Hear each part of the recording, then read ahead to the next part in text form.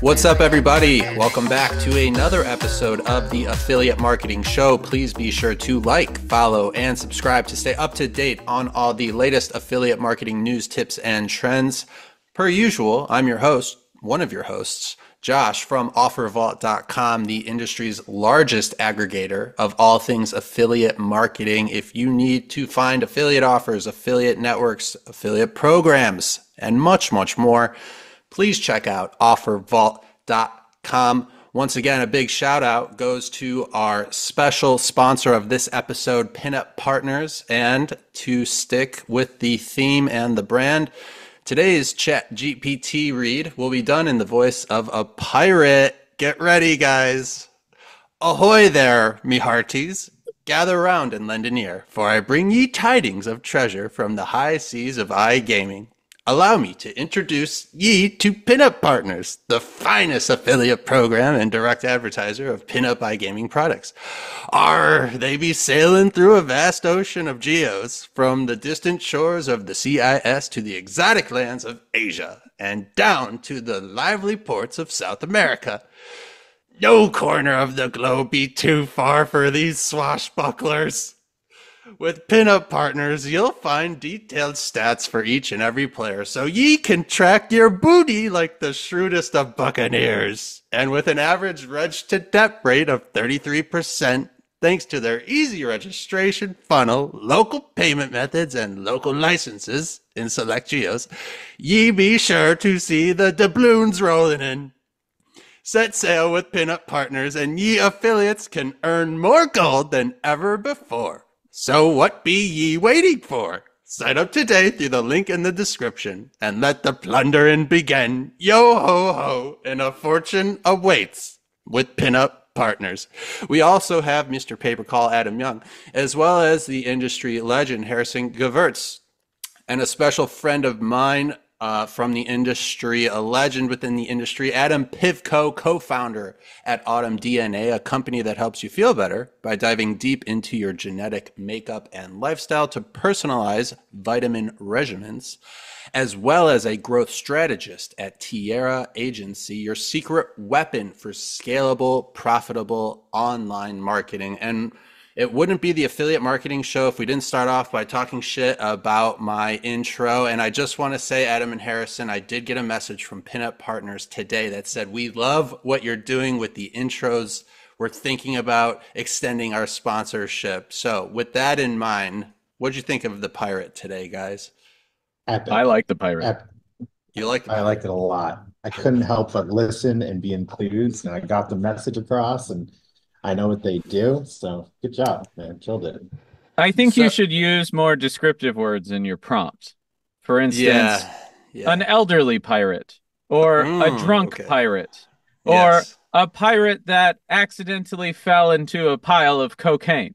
Yeah, that's a good one. Something along the lines of that. Maybe just take it one step further for Pinup Partners. But I actually enjoyed that one a lot. I'm not sure exactly what's on the docket today, Adam, but I the customized apologize. vitamins That for was people, I'm very curious. So as a 40-year-old man, I'm starting to learn what happens when your body degrades. How do you guys customize these things? What are the things that you're solving with the customized vitamins? Like, what are the age ranges of your customers that you see like the biggest results from, that they're the happiest? Like, can you walk us through this? Yeah, I'd be delighted. And I'm super proud of this project. I built it, with an amazing co-founder and a really small team to try to be different, to try to enter the health and wellness space with an extreme level of integrity. Realistically, we believe that what could make you healthy or what is currently your ailment or whatever's going on with you right now is a factor of two things, nature and nurture. And for us, we want to assess both of those. So for nature, we're doing a deep dive on your genetics. We do an at-home saliva collection kit, or you can even upload existing results from 23andMe or Ancestry.com to get started with us. And Wow. then on top of that, we do a lifestyle quiz that's really thorough. Typically, we do it post-purchase as you're getting set up and as you're waiting for your DNA kit or whatever. And we take you through collecting, anywhere from 60 to 120 questions, depending on how you answer or where you need additional support. But the lifestyle quiz looks at things like your diet, your habits, your current height, weight, all sorts of different things. And we combine that with genetics as well as some information about where you're located and seasonality, your age, all sorts of things like that in order to deliver a report that shows you exactly which vitamins, minerals, herbs, or supplements are, you need the most attention for, all the way through to where you're doing great. Then we do prepackaged pouches of morning and night, ready to go for exactly what you absolutely need from our report on a monthly subscription basis. I love that. So I'm curious. I recently had a blood test done and it went through all my levels. It was a decent sized panel. How does that type of blood test differ from a saliva test? Like, what does the saliva tell you? Or would a blood test work too? Is just saliva is easier? Blood is a fantastic tool for when you're sick. That's the inherent belief from our team and from our research. It's an absolutely fantastic tool when you're sick. Now, alternatively, I suppose you could do blood testing every day, multiple times a day, every week, every month, whatever you want, if you have access to that type of thing and you love pricking yourself with a needle.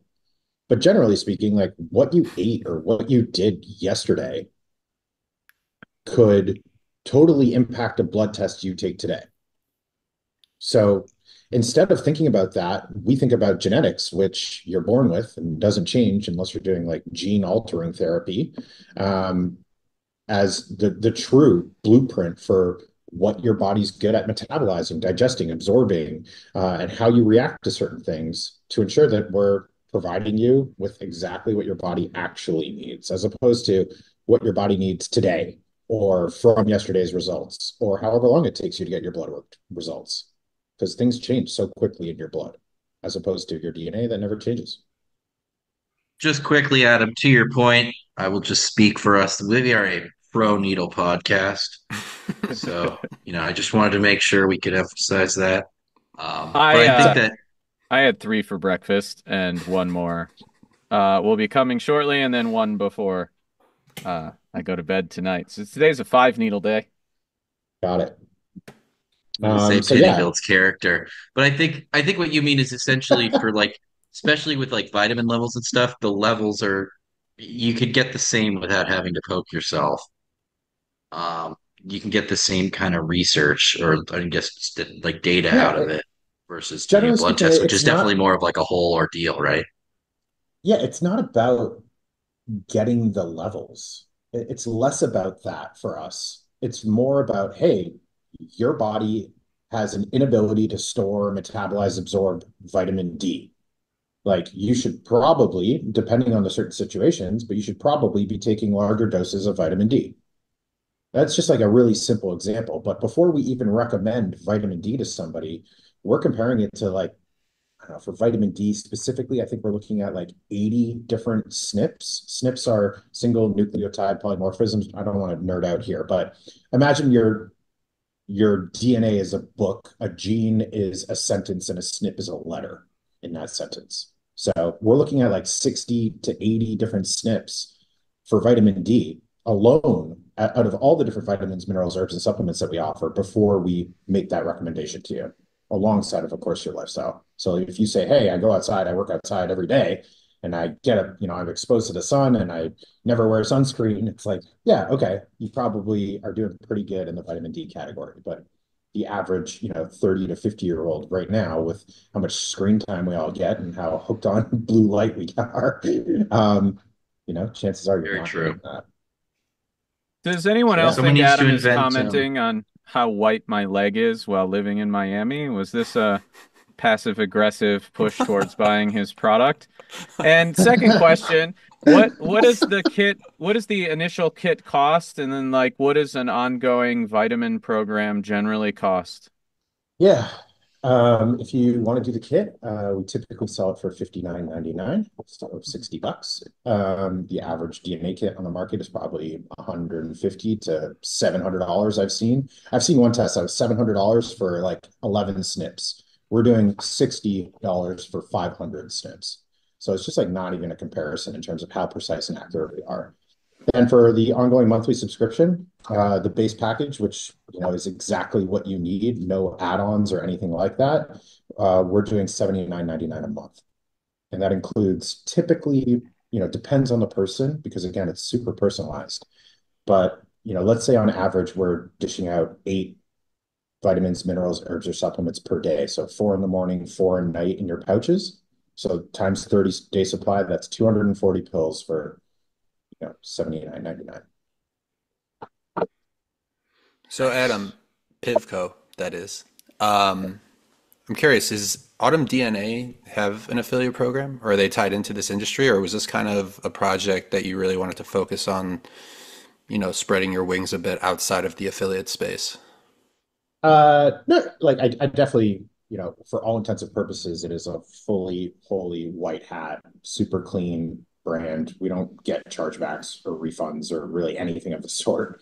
But we do have an established affiliate program. It is up and running. It's a nice little additional revenue stream for the business. It's a great way to find new customers, and we love supporting our affiliates.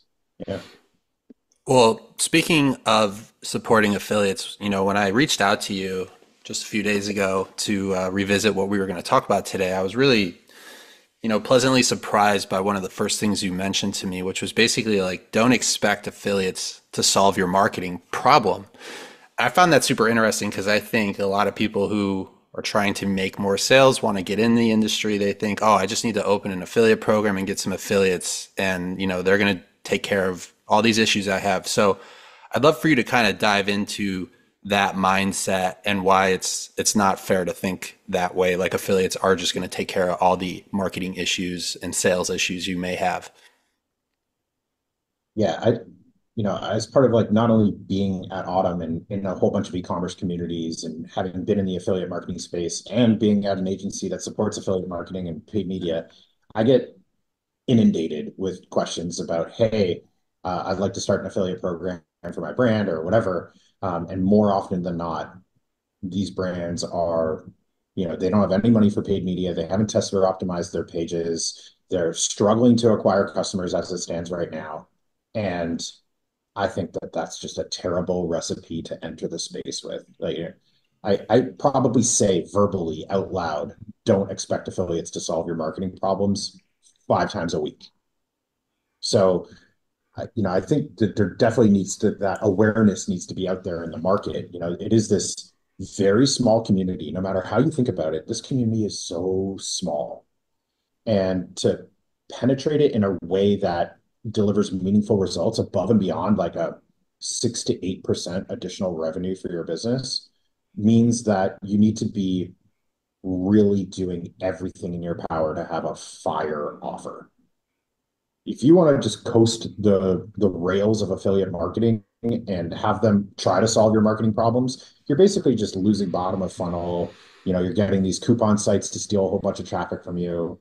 You have really low end content producers dropping things and hopefully they drive a sale or something like that. Like it's just really, really low. And if you don't have a fire offer, you're never, ever going to cross that 6 to 8% additional revenue for your business. But on the alternative side, hey, to get people really hyped about investing in marketing and actually solving a problem, like at the end of the day, affiliate marketing is still marketing.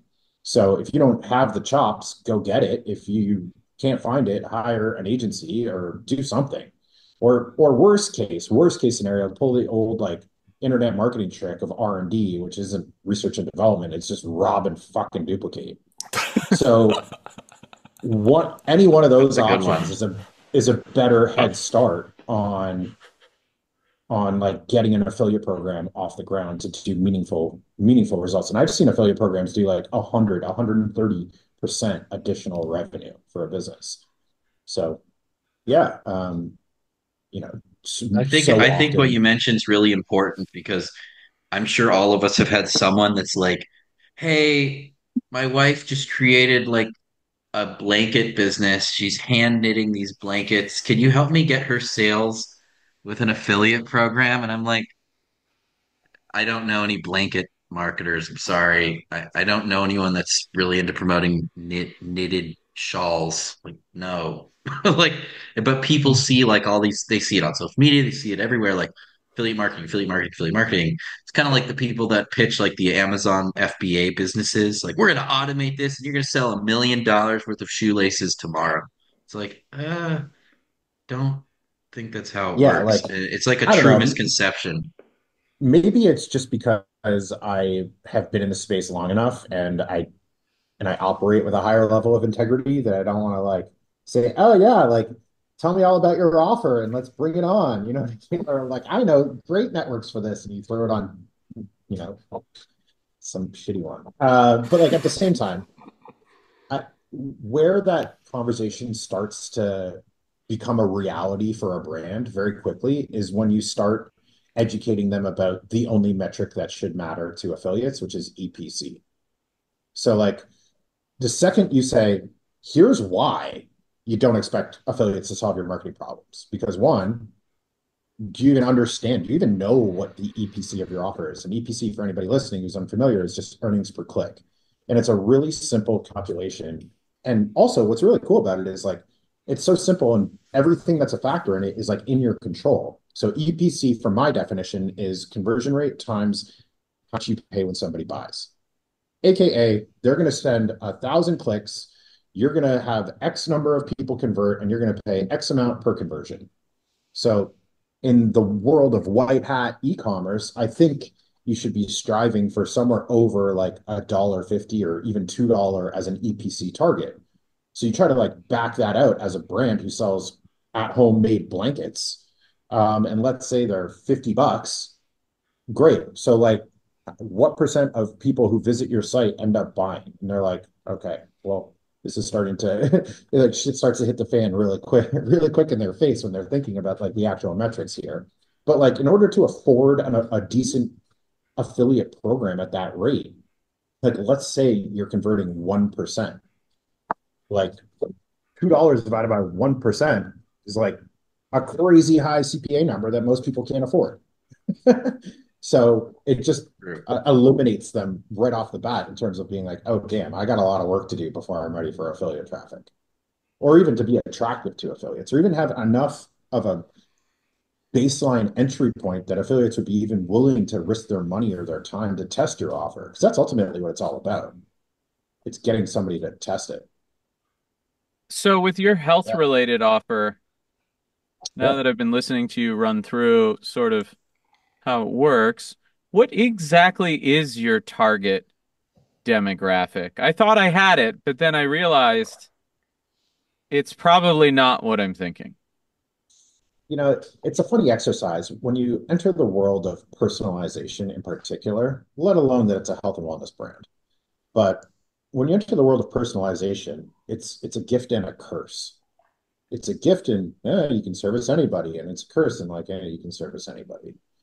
So realistically, we've found a lot of success in like the 40 plus, 40 to 55 demographic in a big way. That audience is super receptive. They're, generally like way more focused on longevity at that point, which vitamins and minerals and herbs and supplements are super important for achieving longevity. You know, when you're young and you're healthy and you think you're invincible, it's like, do I, you know, take some Flintstones. In fact, speaking of Flintstones vitamins, really quickly, that was like one of our first ever ad campaigns. It was like, still taking Flintstones vitamins, step out of the Stone Age with Autumn DNA. Oh, I love that campaign. But yeah, yeah. So yeah, that's where we've been finding a lot of success, both male and female. It's almost like 51, 49%, like really, really across the board. Interesting. It's funny you say that. I didn't really start paying attention to this until I was 39 going on 40. Bingo. So generally speaking, we are collecting quite a bit of data about our users. Not that we sell or monetize or do anything of the sort, but it does give us a really good level of insight into what their real pain points are, what their real goals are, and so on and so forth, so that we can better and better and better and better optimize and speak to our ideal customer, What do which is you do also with the super data? important. Because one of the biggest Nothing. reasons, well, hold on, hear me out here, and then I would like some more specifics. One of the biggest reasons I've never done anything like 23andMe is because I'm not willing to give up my genetic data because I just have seen what happens over time. And so I'm I, curious, like, do you have a deletion policy? You give the users their data? Like how are you guys going about protecting your customers in that regard? yeah, yeah, I really didn't come on here to plug Autumn, to be honest with you, but I'm happy to answer these questions because I'm Well, proud of the bro, I happen answers. to be, even though Josh didn't want to say it, one of the hosts of the show, and I think this is super fascinating. And I do not endorse your product whatsoever. I've never used it, Yeah, didn't know it existed until today, but I'm fascinated yeah. by it. So, like, this isn't Okay. a plug. He's not paying us. Like, I think it's a really cool product. I'm interested in it. And I think done correctly, it could be a huge affiliate campaign too. So, like, I'm just working through my list of questions as what I would ask if I were an affiliate of your product. Sounds good. I'm happy to answer. The short answer is uh, think about our business model. We sell vitamins, minerals, herbs, and supplements on a subscription. We don't need, that's the thing about DNA. You don't need to take the test more than once. So companies like 23andMe and Ancestry, they got nothing else to sell you. What are they going to sell you? Access to more reports that they're coming out with? It's like, okay, cool. Ancestry's been trying to sell me. I fell for the scam. My grandma got it for me, and now I like regret giving the deep state my information. I'm full conspiracy theory on this. I'm going to be honest. It's not But even a yeah, conspiracy they're theory. like, It's do you just want to like fact. research your Yeah, ancestors? And like, no, no. I'm not. I don't So care like enough. literally they have nothing else to sell you. So instead they have to monetize your data in some way. And in most cases, they're selling it to government entities and police forces and everything else that they can Insurance do with too, I that think. data. I don't know if I think that there's laws against insurance, frankly, but definitely it's involved with higher level governmental organizations. But on our side of things, first and foremost, we're looking at way less information than Ancestry and 23andMe. Like they're probably looking at like 115,000 SNPs. We're looking at 500. We don't care if your eyes are blue or you're likely to have a unibrow. We care how you absorb, metabolize vitamins, minerals, herbs, and supplements. So, realistically speaking, our the information that we have is not enough to uniquely identify you in a crime scene. It's not enough to, warrant an insurance policy changing. Not to mention, it's not even like enough to sell. So that's not our business model. We're not a And data that's what they tell company. you when they give you a cup of water at the police station too. Yeah, it sounds like Drink a this water. firsthand I'll take account. the trash out for you. Yeah. Well, they're capable of putting that into whatever type of test they want. For us, we True. created our own chipset, so we're only looking, and that's why we're also capable of doing it super fast. Our results, once it arrives at our lab, is 4 days, as opposed to 23andMe, which is like 2.5, 3 weeks. Wow. It's because we're looking at less data. We don't care about the other stuff. It's irrelevant to us and to our needs and in terms of really personalizing with precision and ease somebody's personalized vitamin plan. So are you front loading affiliate payouts for like a flat CPA? Or are you doing some type of rev share? Like what's your affiliate model look Flat. like? Flat. Yep, flat CPA, higher than cost to consumer first month typically. Yep. Cool. Nice. Yeah, So our So you the mentioned that thing you about did this not business come model, on like, here. sorry, go Sorry, ahead. go ahead and then I'll ask my question. I was just going to say the thing about this business model is like if you think about it, when we get it right for somebody, they should remain for a very long time. And they do. Like our lifetime value metrics, honestly, are super impressive. But like it all goes back to how good our science and technology is. Like it's really that simple. That's what we give all the credit to. It's not we're pulling tricks or anything like that to get somebody to stay Well, longer. it's funny too, like for your target demographic, I used to take a lot of supplements on a daily basis. And the reason I stopped isn't because I don't want to take the supplements or that I mind buying the supplements or that I care about any of it or that I don't like it or whatever. It's because I don't have the time or desire to sit there and pick pills out of 50 bottles and put them into day packs and go through that process. Like I literally couldn't do it anymore. It was I hated such a going to pain. the store. I hated having to pick between all these different brands and read all these labels. It was just like that was the worst for me. Not to mention is like it got really confusing before I had this kind of extremely higher level knowledge about the industry. Like, which magnesium should I take? I was told I should take magnesium. Somebody told me I should take magnesium. Like, I don't even know. There's like 8 on the shelf here, not only of different brands, but of different types, of different dosages, of different everything. So all of that pulled into perspective for us. We built this for ourselves, first and foremost. Like, my mother takes it. I take it. So like, yeah, to have it evolve into actually servicing other people was a delight. That's where we're at. So, Adam, I want to revisit something you said a little bit ago, going back to near the beginning of this interview, where the most important thing to have to fix your problems is a fire offer, right? So, I'm curious, in your opinion, like what makes a fire offer and what is the best way to structure an affiliate offer for someone who just opened an affiliate program or someone who's kind of looking to ramp things up a bit because they're not happy with where they're at? Yeah, there's a lot to unpack in that question. And I think broadly speaking, there's this cliche term in marketing where it's like the brands that can afford to pay the most to acquire a customer win. And although that may be true in particularly for the black hat world, it's not the best answer. The best answer, in my opinion, is the brands that understand their customers the best and speak to them the best win. So Well, I with think regards that's to the crap, same. I think that's the same answer.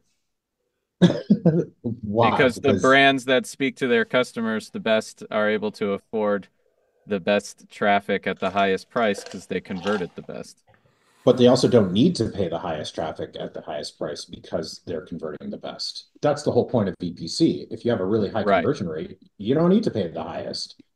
As opposed to if you have a crap conversion rate, yeah, you got to pay out the butt in order to make your EPC attractive. It's really just 2 levers that make EPC move. So yeah, I think it starts with really crafting and focusing on conversion rate. And whether that's getting a landing page design or getting an audit from somebody and taking action or hiring a better copywriter or all of the above. I think that's where I would start if my offer was struggling to attract affiliates or even convert with my own paid media efforts. I would really start with a landing page, kind of right before the purchase event, and ensure that that's super dialed in. And if not, test a whole bunch of different things and find something that is.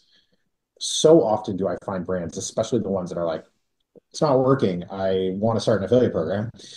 So often do I find from them that they're like, I look at their product description page, standard Shopify style, let's say, and it's all like feature, feature, feature, feature, feature, feature. And the first thing I'll say to them is like, you need to make this benefit, benefit, benefit, benefit, benefit. I subscribe to the cliche statements of like, people don't, people, what is it now?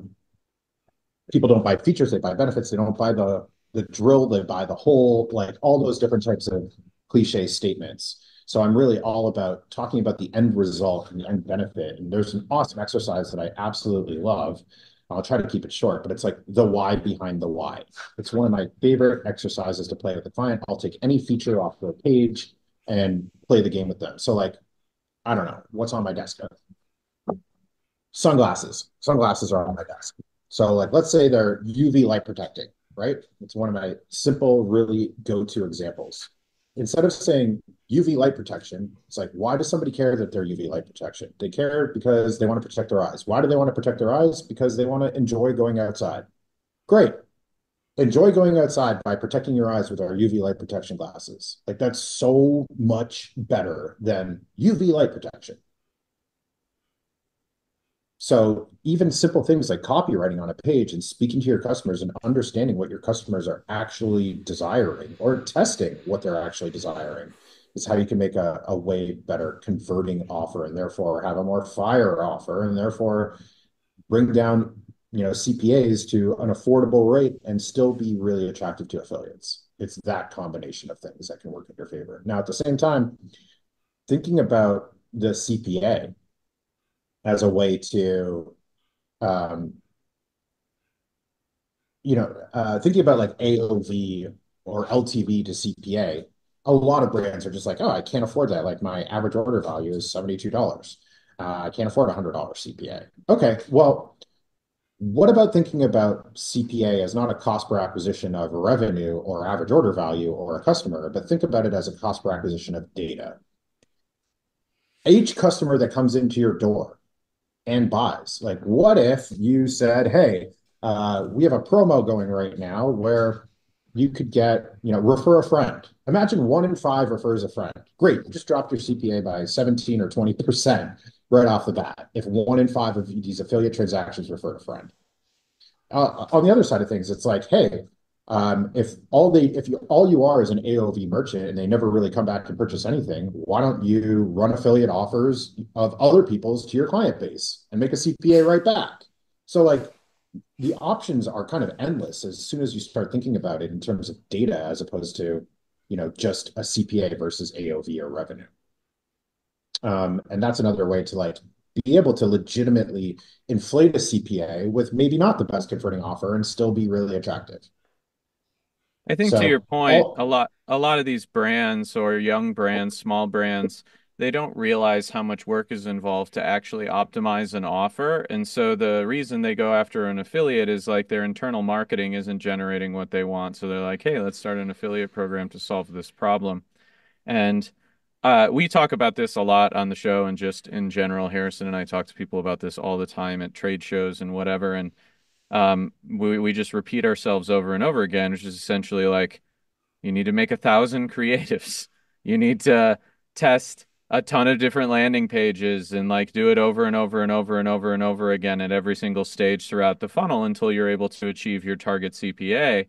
And if you can't do it yourself, expecting an affiliate to try and drive traffic into a funnel that's not working is not going to yield great results either. I mean, a good example is the book that's sitting right here.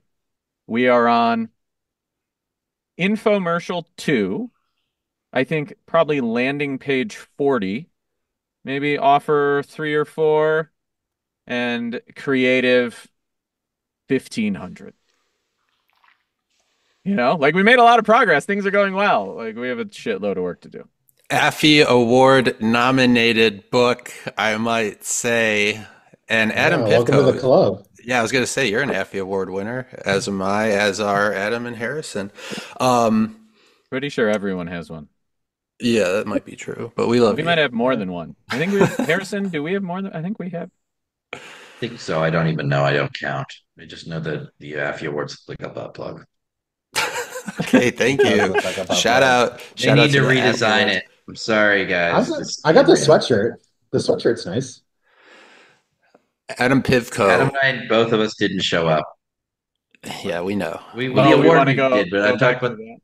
We know. yeah, We we know. we just You guys are And then too they a did show priority. up. Sorry, And then they dude. did Well, show no, up. that's not fair, Josh. We went to the dinner. We didn't go to the party. Right. But you did get your award in person. That's all that matters, right? We got one of them. Adam Pivko, would you agree that when you zoom out a bit, that an affiliate is an affiliate is an affiliate? Or do you feel like affiliates kind of break down into different, Oh, totally breakdown. Yeah, yeah, I think that there's two broad categories of affiliates. On one side of the house is generally what I would refer to as like content producing affiliates. To speak more specifically, I would say that ranges from influencers to mommy blogs to magazine publications to coupon sites to whatever, uh, a review site.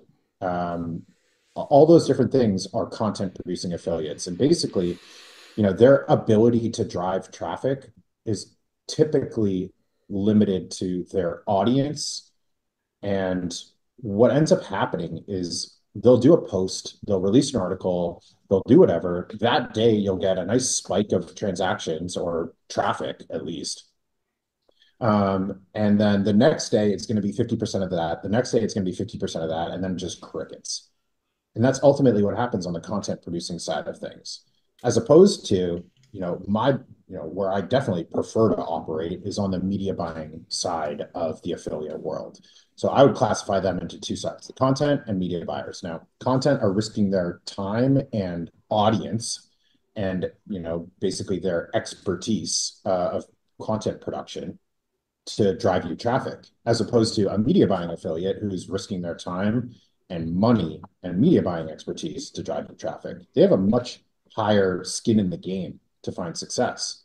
Now, they each have their pros and cons, but unless you're getting tons and tons and tons of content producing affiliates as an e-commerce brand or like a physical good brand, it's really hard to forecast inventory because it's so spiky of traffic and it's unpredictable. As opposed to working with media buying affiliates, where when they sink their teeth into your offer, they have like this linear, consistent, if not exponential kind of growth, because all they really have to do to send more traffic and be more successful is spend more money at that point. With, of course, some optimizations as you scale, things get a little bit, there's that. But realistically, working my preference is absolutely to work with media buying affiliates. And in my experience, you don't even need that many. You need to like really stick handle like 3 to 5 to 10 like solid ones to make extreme moves on your revenue. So I'll generally classify them now. I think email is somewhere in the middle. I think it's, because they're buying lists, they're driving traffic to build lists, and they're producing content. So they're somewhere in the middle, but generally speaking, I would classify them into content and media buying affiliates. So you mentioned one real scale affiliate that does media buying can change the outcome of an entire business Of if course. the model works correctly. And I like that you mentioned email. Early in our careers, both Adam and I would say emailers were probably the largest affiliates out there. We had Scott Richter a couple weeks ago on the show, and like back, early mid 2000s, I'd say you'd go to the shows, and there were big media buyers for sure, but the guys that were like the largest affiliates were the emailers.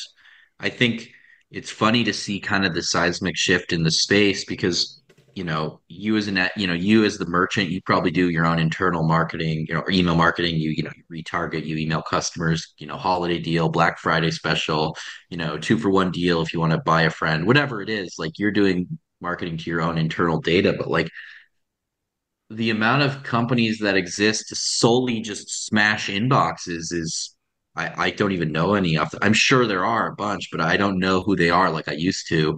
Like Blue Sky was this massive company that just destroyed emails.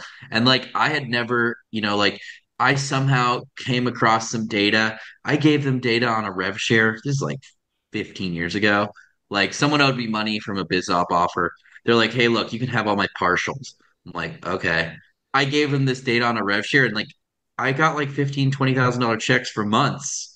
And like I don't even think that's allowed anymore. You can't just like give someone your like, here, dude, take it. And I'm like, here, dude, take it. Like it's kind of funny to see the regulatory shift and Allowed. just the Yeah. growth in like, these social networks or wherever you're buying traffic. Like the media buyers kind of took hold and now they run that shit.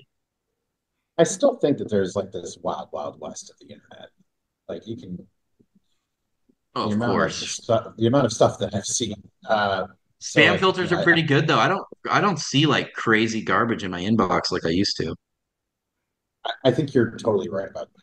I think you are totally right. And there was also like what in the past, I want to say like past 6 months, there was some pretty massive like email restriction changes on like, how to verify your account and what type of like bounce rate, what percent are allowed to be labeled as spam and so on and so forth. They're not really restrictive. So I still think that there's good lists out there. There's still people that like Of spend money course. to build their lists and sign up. There's some really great like email newsletter publications that have all like teamed up, and those lists commonly get hammered with offers. So But there's ways to do it that I think are still really effective. But it's hard to compete with spending money to drive traffic to a listicle as opposed to yeah. You mean I can't copy and paste some HTML out of Cake and send 100 million emails this week and get paid? I remember being like 16 years Probably old good. and learning about email. And I called an affiliate manager of mine. This was back when Direct Track was like the software that everyone used. Ooh. And I was like, hey, can't I just download all these suppression lists and like send emails? And they were like, dude, do not do that. Do not do that. Please do not do that. And long story short, I never did it, but I just think it's a funny story because I didn't even understand the repercussions of doing something like that. Like, I'll be Oops. vulnerable for a minute. When I first started sending email in my parents' basement, I accidentally mixed a suppression list in with a production list while selecting in my ESP software, and yeah, things did not go well. They did not go well. There were a lot of complaints. I will say though, it was the highest interaction rate email I I was had about to ever say that sent. shit probably inbox so good, dude. It Yeah. did. And Like for example, people actually bought like when my links were still working, I crushed it. We had to turn the links off and it You was had a to whole burn the thing, but server that sent those emails. I yeah, no, I see didn't get to keep the server or the IPs or anything. It was people, yeah, it was a not a good mistake. Yeah. Like we operate with a suppression list as well, like on the biggest software, in my opinion, in the email game, Optismo. Shout out to them. Um, but I seed our suppression lists with like emails of my own just to ensure that they're not getting pummeled. It's definitely one of those tactics that I think is really important. So Adam, I got Yeah. one more question for you before we let you get out of here. I know you said you don't do anything with the data you get for Autumn, but in terms of like affiliate data that you can capitalize on, what are some of your tips in terms of the best ways to maximize on the data your affiliate offer generates? Ooh, that's such a big list. Is it possible to like share a list with your audience as opposed to Yeah, like just reading it we out? can share a link, but maybe you want to give us like your top one or two, Um, or you could pass. No, no, no. I'll give you something. Like again, I think it's different for each brand. Like what's most important. Like for us, we always want to learn more about our customers. So like on affiliate traffic in particular, we'll ask like a post-purchase survey, and I think that's just really meaningful insight that you can get. Two questions done, post-purchase. Like just, I think that level of insight and data is really important. And not to mention, you can curate and like build out strategies and understand where your affiliates are having success and maybe you're not. And that could be a channel that you lean into to start testing yourself. So like learning from your affiliates based off the data that they're sending is a great tactic. Above and beyond that, like if we're thinking about like revenue driving tactics, um,